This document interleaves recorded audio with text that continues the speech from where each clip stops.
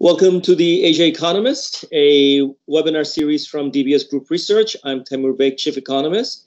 Today we have the pleasure of having with us our China Chief Economist, Chris Leung, who will walk us through a series of slides on the conjunctural view on the Chinese economy.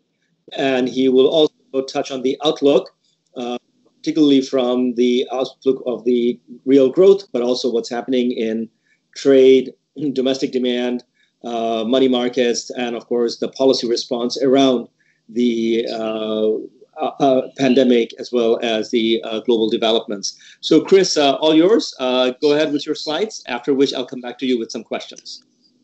Okay. So China is clearly building up its cyclical growth momentum.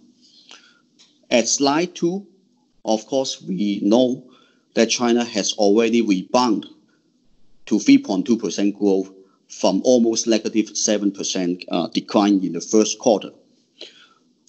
If the cyclical momentum of China can maintain at this pace, based on our DBS proprietary forecast model, the economy may be able to conclude a positive 2.0% growth for this year.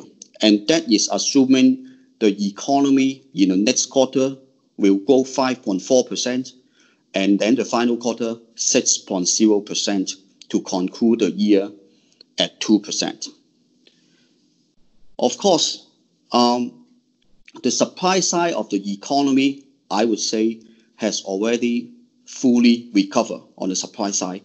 And this is evidenced by the rebound of industrial production, fixed asset investment, and also on slide 3, we can see clearly the oil refinery, especially in southern China, has also come back very, very strongly. And of course, the manufacturing and non-manufacturing PMI, all the sub-indices are recovering very strongly, with the exception of export order. As a result of that, industrial profit already turned positive in May to 6% from a negative 4.3% decline in April.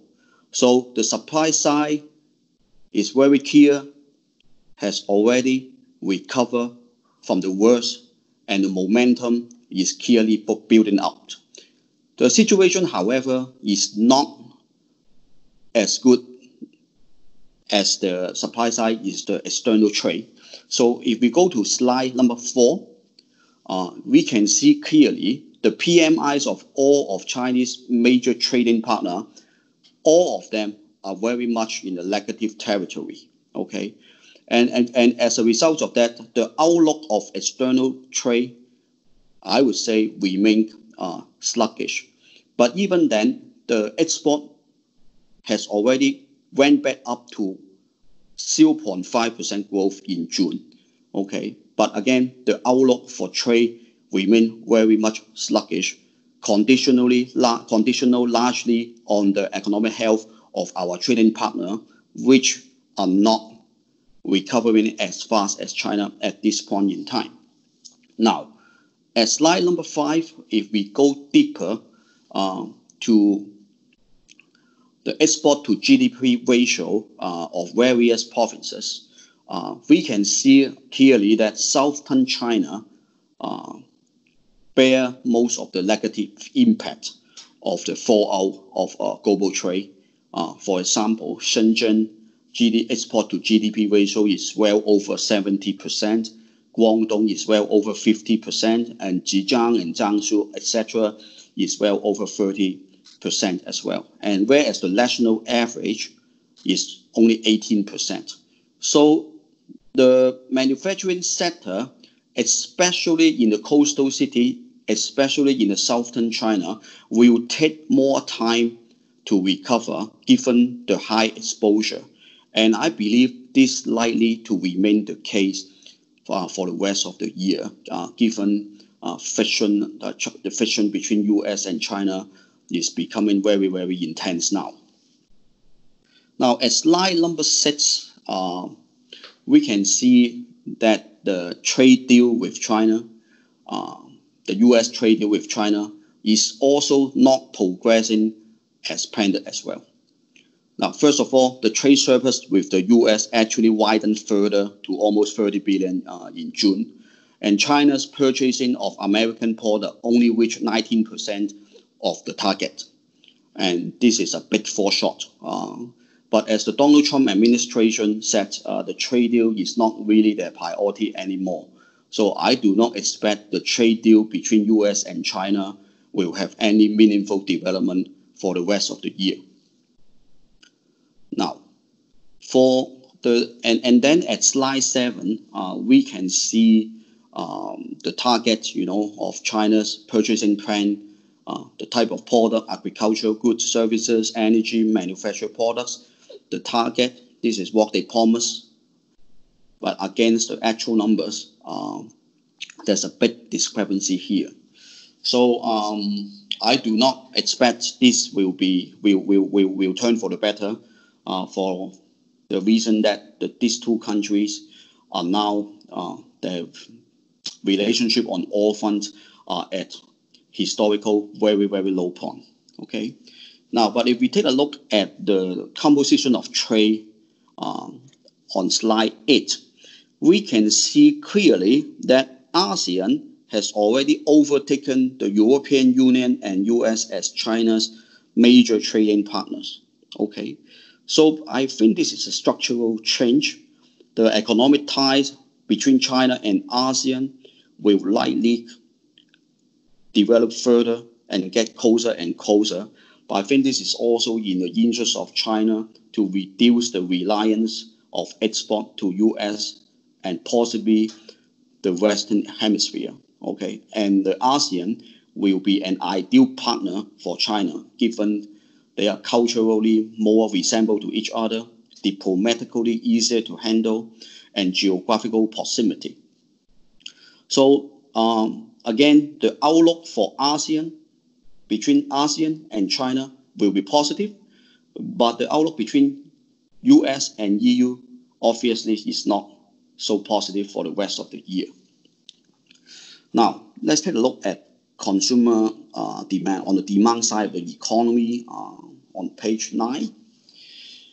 Now, on the left-hand side is the subway passenger traffic, and we can see the traffic of Shanghai, Guangzhou, and Chengdu has already recovered to a level that is very close to the situation before the onslaught of the COVID-19. Okay, it is almost going back to where it was. Now, that is also a reflection of the fact that the people in China are less afraid of taking public transport, because at the beginning of the year, or even in the initial stage of the second quarter, the Chinese people avoid taking public transport because of the infections, the potential infection of COVID-19, and now it seems that they are not as afraid as before. So we can also see this as a rebound of consumer confidence. So this is not so bad. Okay, but on the right hand side, the situation in the labor market is less positive. Okay, but nevertheless, the unemployment rate reached a peak of 6.2%, but it has begun coming down in the last quarter. But again, as I said, the manufacturing sector, the outlook of it remains very much hostage by the recovery of China's trading partner. So I would say unemployment rate will likely hover, between 5.5% to 6% for the rest of the year in the manufacturing sector. Okay, so this may not translate into stronger consumer confidence from the labor market point of view. Okay, but from the passenger traffic point of view, the confidence has already returned, but it is hard to argue it is going to be much higher from this level if the labor market do not show notable improvement. So at slide number 10, we can actually see there are further evidence of this, why I said the confidence is there, but it is not going to recover spectacularly going forward.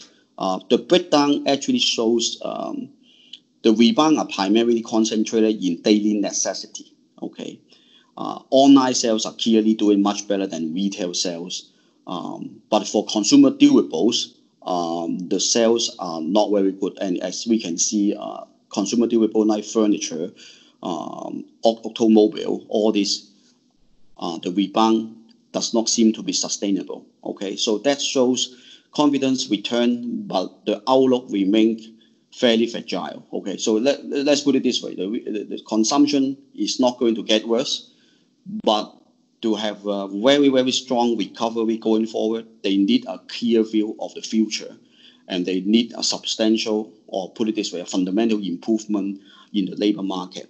And it looks like that online sales will continue to outperform the actual physical retail sales for the rest of the year. Now, as far as policy response is concerned, the major rebound of fixed asset investment is clearly driven by a dramatic surge of special infrastructure bond issuance by the Ministry of Finance. And in fact, we can see the translation effect is actually quite effective, very fast. And I think the momentum in this space will be stronger as we move into the second half of this year, as we move into the third quarter and fourth quarter of this year. Based on history, China's fiscal policy always works because it is effective, it is very fast, execution is very, very effective. And again, this shows in the figure. Rebound of fixed asset investment in the SOE and also the private sector to a certain extent.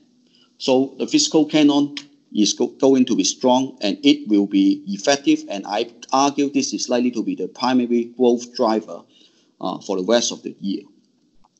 Now, as far as monetary policy is concerned, I think that China loosened quite a lot, at the beginning of the COVID-19. And then we have seen evidence of loans, both M1 and M2, rebound very, very strongly. And that immediately translates into the sharp surge of the A-share market.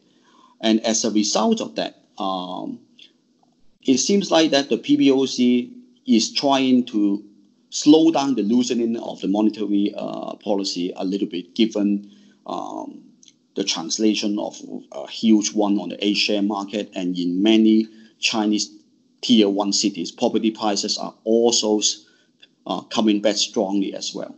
So monetary loosening probably will slow down, and I believe this is the right thing to do, because think about it, 10 years ago, China over-loosened, and of course it created spectacular growth, but it also created so many structural problems that last until today. If China did not over-loosen 10 years ago, China would be in a much better shape now.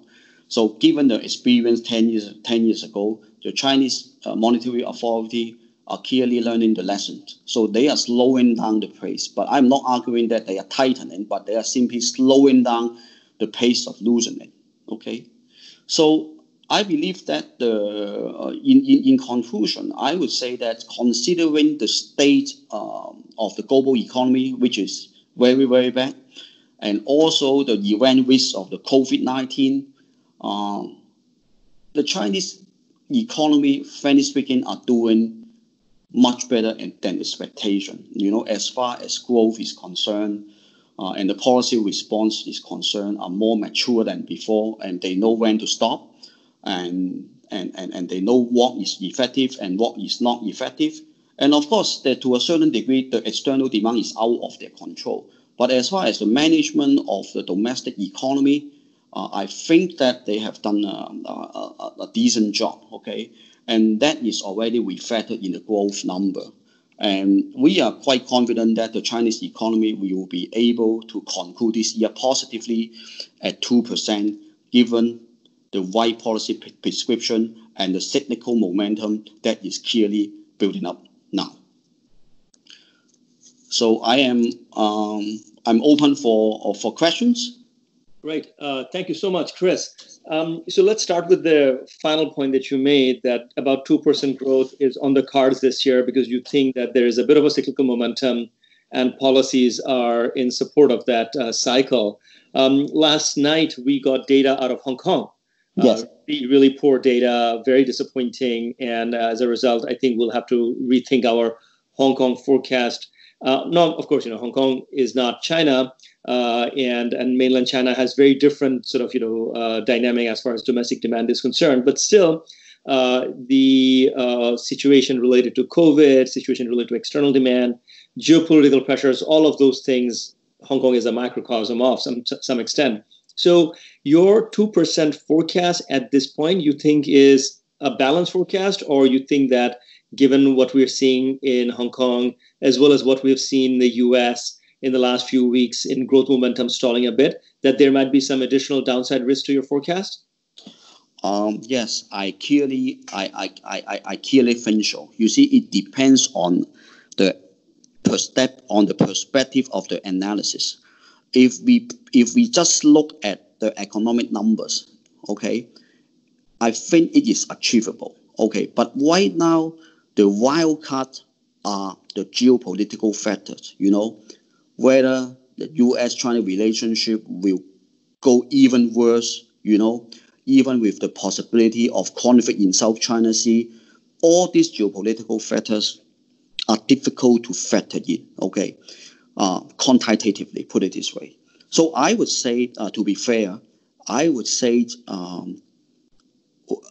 it needs some luck to reach 2%. Okay, but when I bring down geopolitical factor, then the downside risk obviously increases. I agree with this point.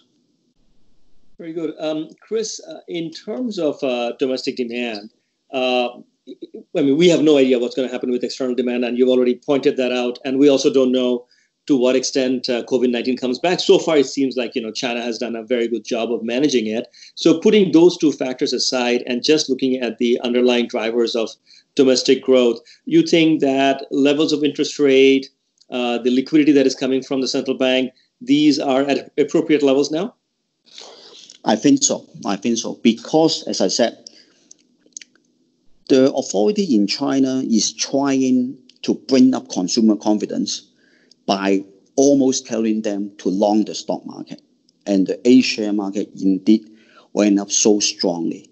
And that somewhat translates into consumer confidence. And we already seen property prices also coming back. But at the same time, they also understand this strategy will not be sustainable because the A-share market cannot go up until the end of the year, without any major correction. They also know. So I think that at this point in time, in terms of monetary policy, I think it is better to keep the status quo, which they are doing now. I don't think they will cut rates more because they are afraid of capital outflow. But this is largely due to the political situation. So I don't think they will cut rates. And as far as the reserve requirement ratio is concerned, if they cut further, this may also affect the profitability of the state bank. So I think that it is on the appropriate level. So that means the primary growth driver for China for the rest of the year will be fiscal policy. So I expect the FAI number to be much higher, much higher and much stronger for the rest of the year.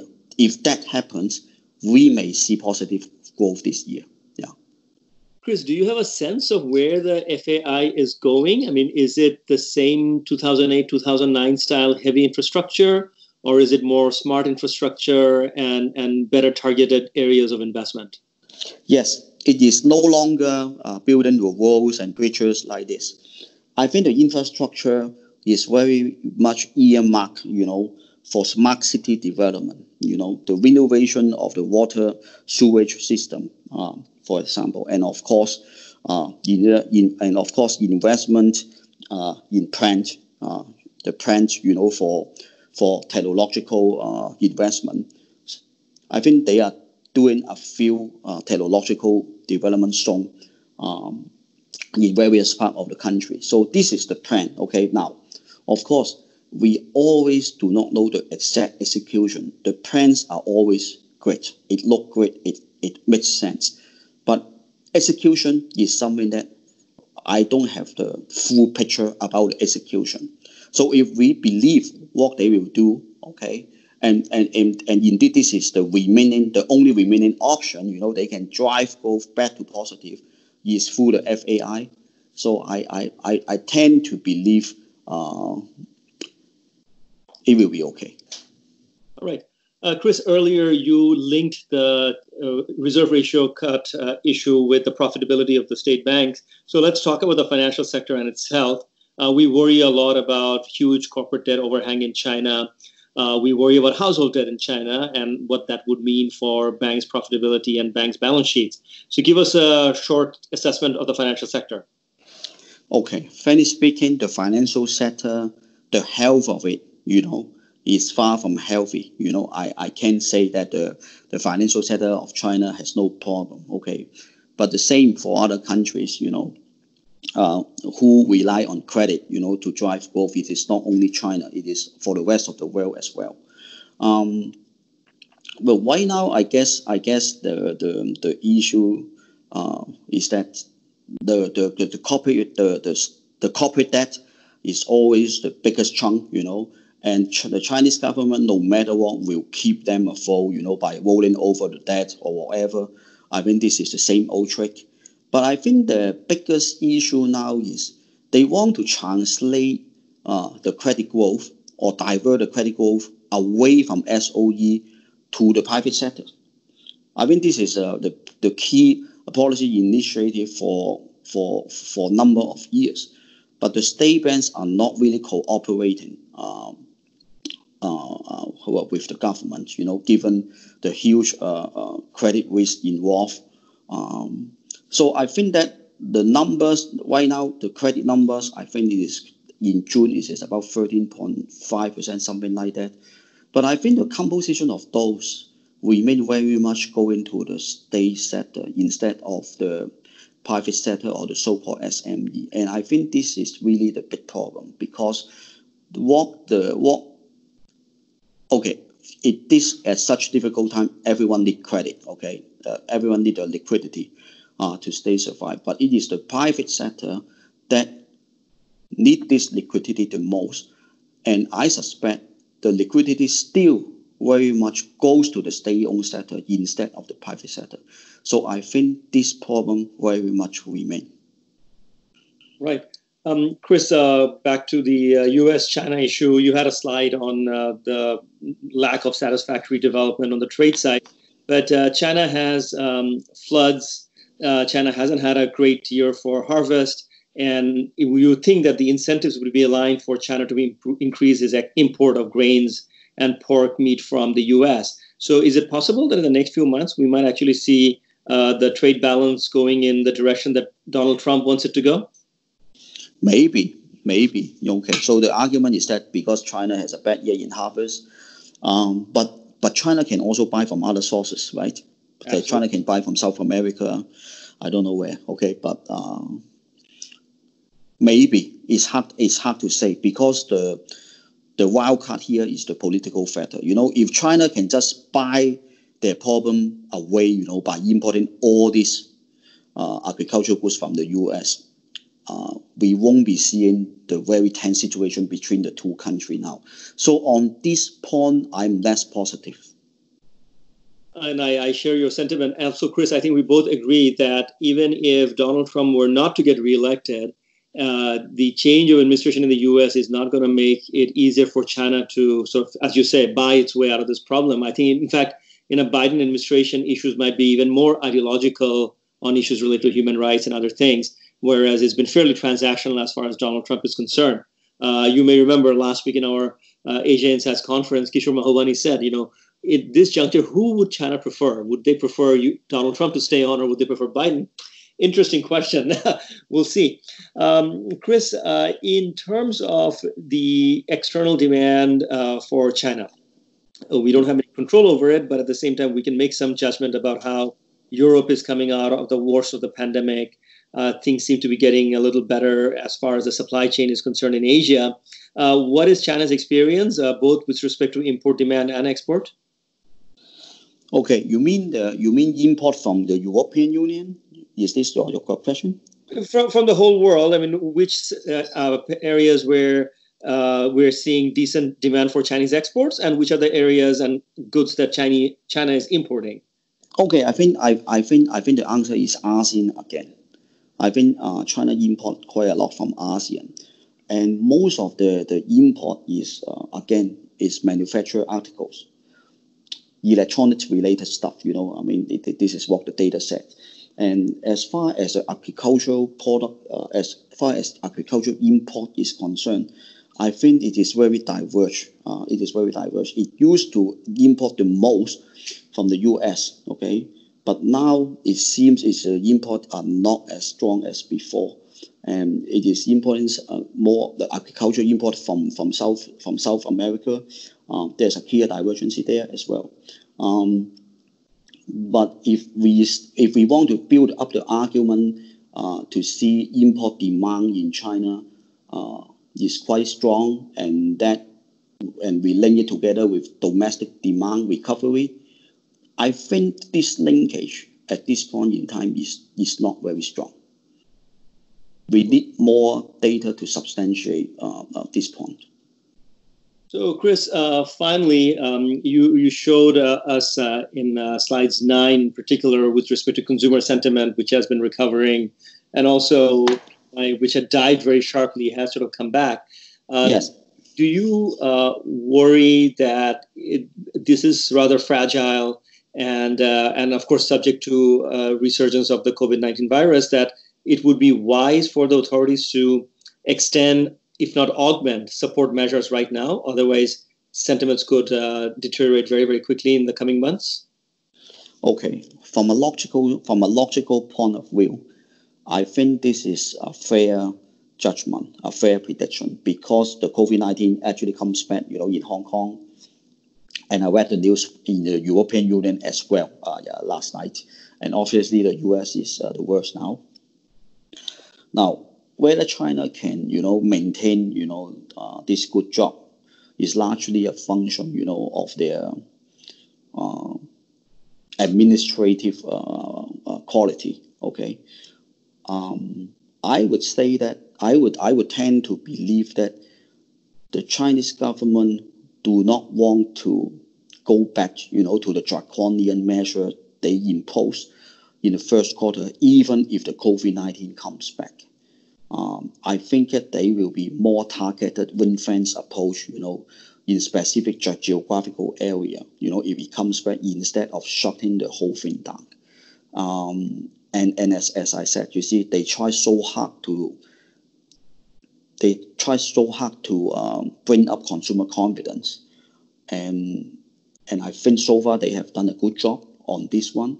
So in order for them to kill what they have already done, I think it is difficult for them to choose. But of course, from a logical standpoint, they should be prepared for it to come back. And when it comes back,